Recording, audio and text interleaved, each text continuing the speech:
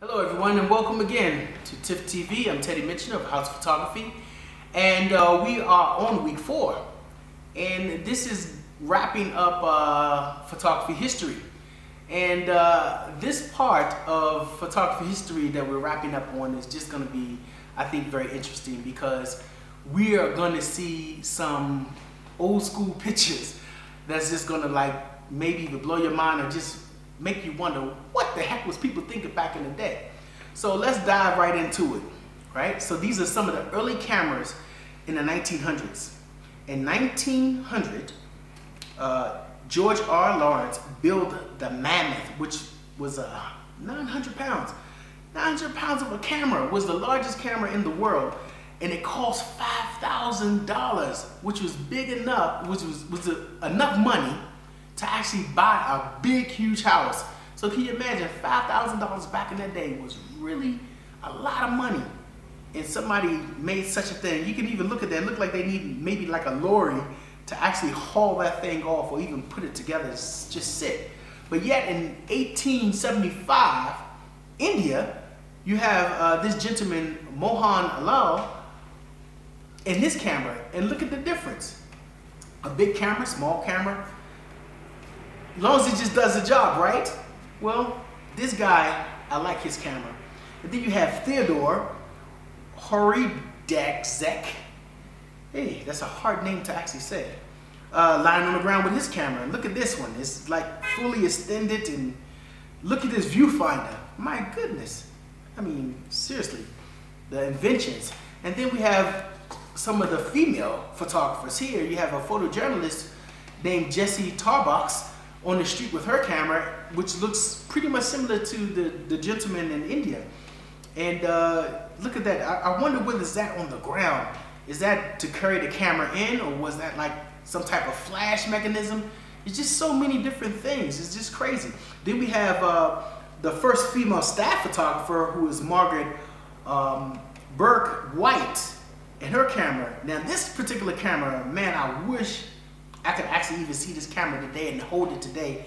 Can you imagine? You're like, that's a Canon. You know what I'm saying? Canon.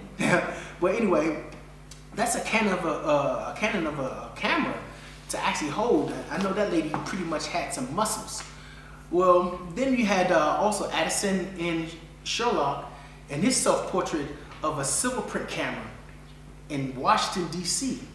in 1910. And this camera looks also old school.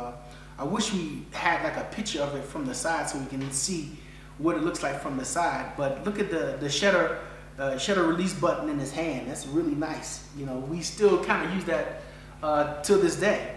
Then we have Weege with his flashbulb Polaroid camera in 1938. And that was pretty much what most of us actually saw as cameras, with having the flash there and, you know, holding it and being able to snap. But this particular gentleman is one of the guys that I actually looked up to for photography, styles, lighting, and everything. Gordon Parks. This gentleman in the 1940s was like just sick with it.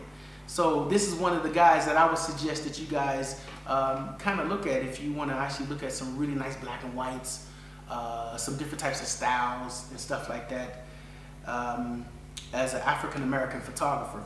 And then we have Malik Sidibe. Now mind you, this is in 1962. Malik Sidibe is a photographer from Mali, and this is a studio. And you look at this, and this doesn't look like, you know, it doesn't look like a bad studio. It looks actually like a really unique studio. You have, look at even the camera some of these guys are having, the youngsters are having in this shot is really nice. And matter of fact, the dude on the right side looked like he got on Crocs. But anyway, so you have some really nice pictures here and stuff like that. Then you have Jamal Shabazz, who was a documentarian in New York City in the 1980s. And this is what we also know of today now, what we're looking at as, you know, we can see like the evolving of the camera and stuff like that. And then we also have Malik Sidibe again, who actually is holding the, more or less before he passed away, he is holding, you know, a modern day camera.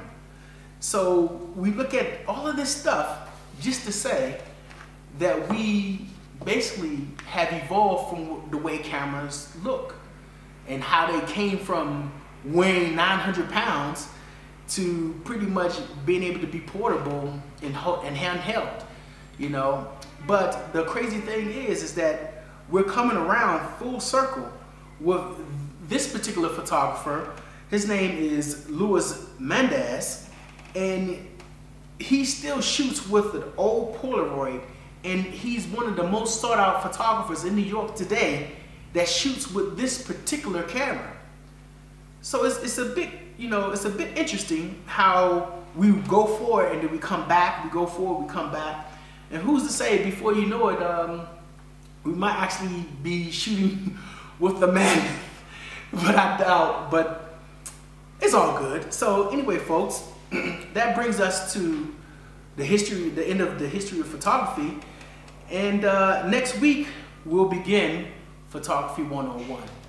So please don't forget to ask your questions, to make comments, and to subscribe. So I hope to see you next week. I'm Teddy Mitchner of TIFF TV. See you later. Peace.